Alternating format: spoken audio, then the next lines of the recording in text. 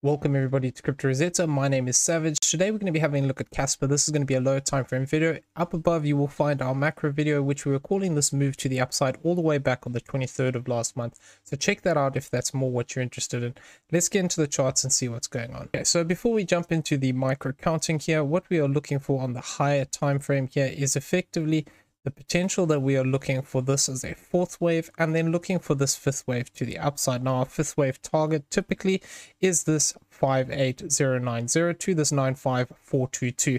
Now we also need to be careful because there are some other targets here which are slightly lower, which we need to just be aware of. We do have the 0.618 which is sitting over here, so we need to be cautious of this idea towards a 0405 that we could get a truncation. As well as that, the wave 1 to 3, the 0.382 is sitting right here towards this high that we have here already, which is sitting at this 044265. So we need to always just be careful when we are moving up into these levels that this could actually mark a completion point. Obviously, we'll have to monitor the internals of this count for a more accurate area that we could be looking for. But technically speaking, this target box up here is still technically a possibility. So let's get into the lower time frame counts now. Now, within the structure to the upside, we were talking about two ways. There was actually three ways that we were talking about this move, where we could say because we didn't reach 1.618 here, this could just be A, B, and then we're looking for a C wave, in which case our one-to-one target is here at this 044234. Now, we have come up here and we have actually hit our 0.618 target already, which is sitting here at this 032804. So this means that this C wave technically could be long enough if we're looking at this in this way. And now this would just be looking at this as a corrective move, and effectively what we'd be looking for here is the possibility that this is just a B wave to the upside and we're looking for continuation to the downside afterwards. So effectively this would be saying that this is A, this is B, and then we'll see continuation down after this point. So that would be looking at this in the bearish case. So we need to be careful what happens after this move completes to the upside here, because if we do look at this as a completed C wave, it could still mean that we see price come back down and actually look to take this low. So we need to be very careful of that. Now, the other way we were discussing this was talking about the potential of this actually being a much more impulsive count, which just is 1212 here.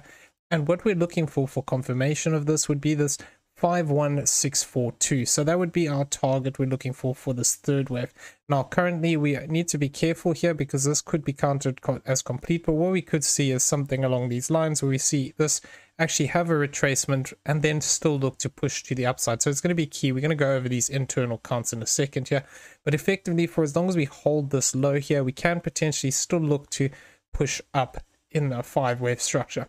Now if we do look to just actually extend out directly here, this is going to be the zone we want to hit. This will align with the idea that we're going to get a series of additional fourths and fifths here, which could look to push us up towards this 83610 to the 67429 as a possible target.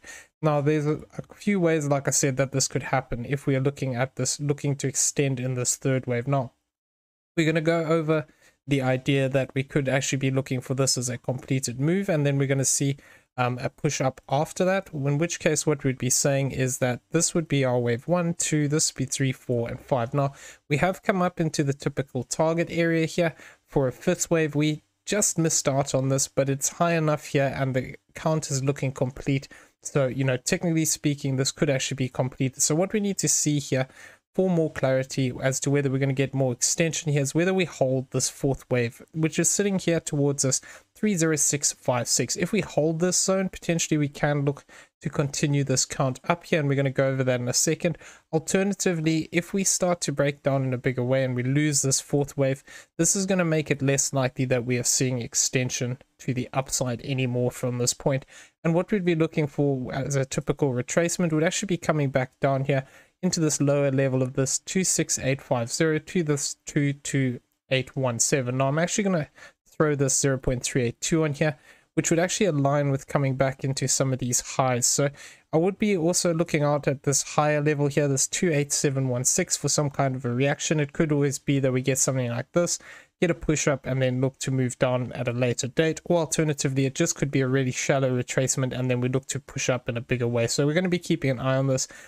Really, this lower target's only going to start coming into play if we start to lose this fourth wave here.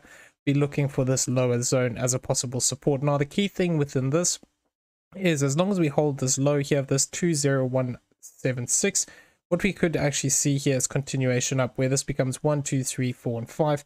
Higher target would be here at this 78670 to the 68789, provided that we actually meet this 1.618 requirement over here. So this is looking at that possibility, you know, we're going to see extension in this way. Now, it is also possible that we could already be extending out here within this structure, and I'm looking out for this because this can sometimes happen. So if we are looking to actually just push up directly here, what I would be looking at is rather something along these lines where we need to watch these two waves here. So if we do manage to hold this 30656 and we only see a 3-wave move back down into this target box, so we've actually come back into this target box already.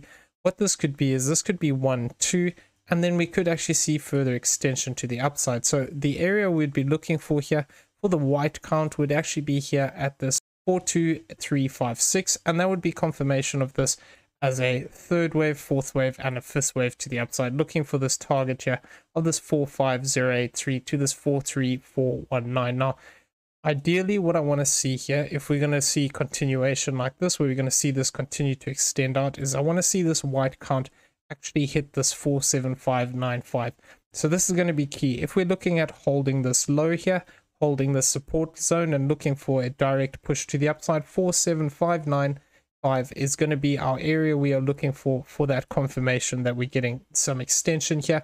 And then from that point, what we'd be expecting is this 40206 area to hold as a 4th and a 5th, which would look to push us up in this way. Now, if we do see some extension within this way, what this would then mean is that from further back here, we would potentially have another 4th and a 5th, and then one more, 1, 2, 3, 4, and 5. So this would mean that our 3rd wave is actually extended up here, and that would align with the idea here that what we are looking to do is actually move up higher here, looking for that target of this wave 3 higher up. So this, which is here at this 051642. So that's going to be our key zone we want to hit if we are looking for this 3rd wave in this way. Now, it is also possible within this count that we could argue that within the structure we have this 5-wave move in this way. This wave 3 would not have achieved that 1.618. So this is why I'm just being cautious that this could still be A, B, C here. This could be B, and then we see a C wave up. Alternatively, this could be 1, 2, 1, 2. But this is technically still possible because we didn't cross this wave 1, that this could actually be 1, 2, 3, 4, and then 5 to the upside. Now, that extension idea is going to apply here still. You know, if we do see price come back down in 3 waves and we manage to hold this low, then potentially we could still look for that extension even within this count. However, if we do look to break this 4th wave low here, we could actually be looking for a deeper retracement here if we're going to look for continuation. But what we need to be cautious of is that if we fail to hold this 4th wave, we need to just be careful that this doesn't actually break down and actually look to retest this lower range here, because effectively this could be that 5th wave completed and truncated, and then we could see a bigger break to the downside. So we need to be on the lookout for that if we do complete this as a 5-wave move up here. So let's get into this. And what we were saying is, you know, we do still have that possibility that within here what we could have is extensions within these waves where, like I said, this becomes a 1, 2, 3, 4, 5. So this is still viable here, which could mean that we actually look to extend out if this is the case. But we have hit this 0.618 of the wave 1 to 3. So because of this fact, I'm just being cautious that, you know, this could be a completion point. Now, if I come back out here a little bit, the alternative to actually seeing this just push up in a bigger way is that we actually see this complete as an A wave or wave 1.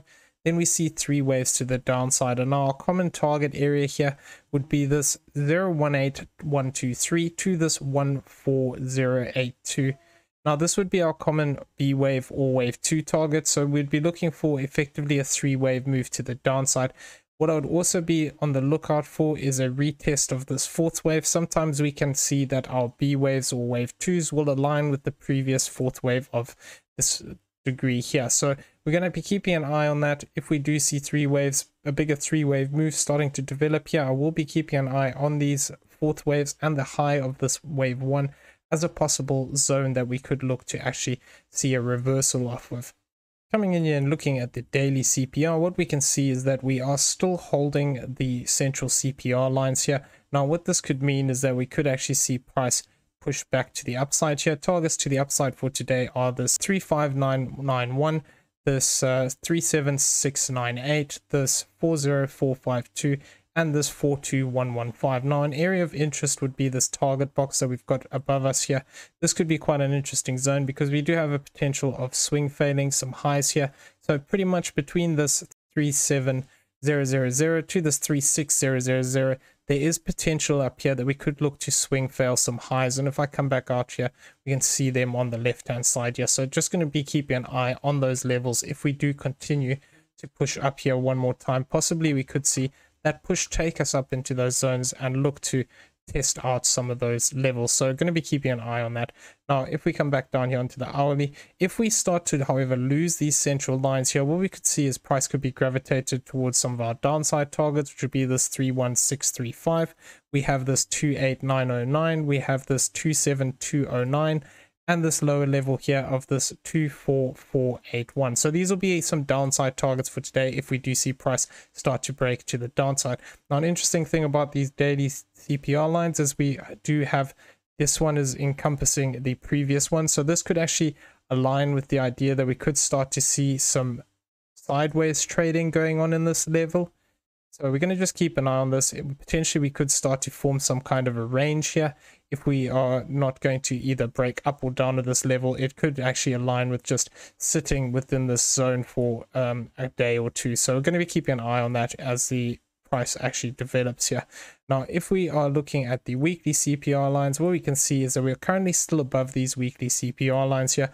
I will be looking at these as potential support. If we come back down here, 31351, 29701, 28092 as potential support here in these central lines. If we do look to hold these, we'd still have potential to push up a little bit higher here towards this 36272. We have this 39562 and this 46085 as potential targets to the upside for this week if we continue to hold above these lines.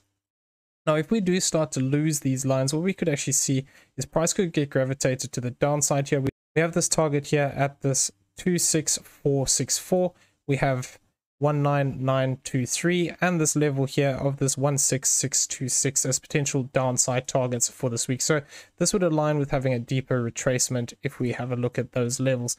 Now if we look at the monthly pivot points, what we can see here is that we have actually come up here, we have hit this R1 line. Now if we do see price push up a little bit higher here, we do have this line up here towards this 39,246, which could be an interesting zone if we do look to continue up here. As well as that, if we do look to extend out here, we do have this 4603 that I will be keeping an eye on as a possible target for the rest of this month.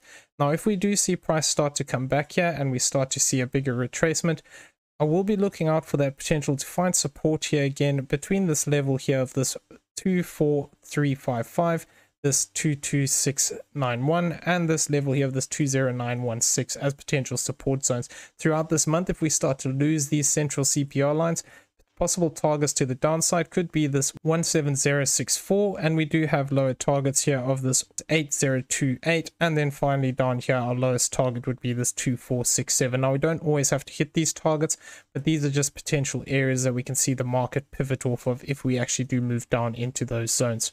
Okay, so I'm going to leave the video there. I hope you found it useful. If you did, please smash the like button, hit that subscribe button if you haven't already, turn on those bell notifications, and leave us some feedback down below. Also in the description, you'll find a link to Discord. Come check it out. It's free to join. Everyone have a great day. We'll see you in the next one. Take care.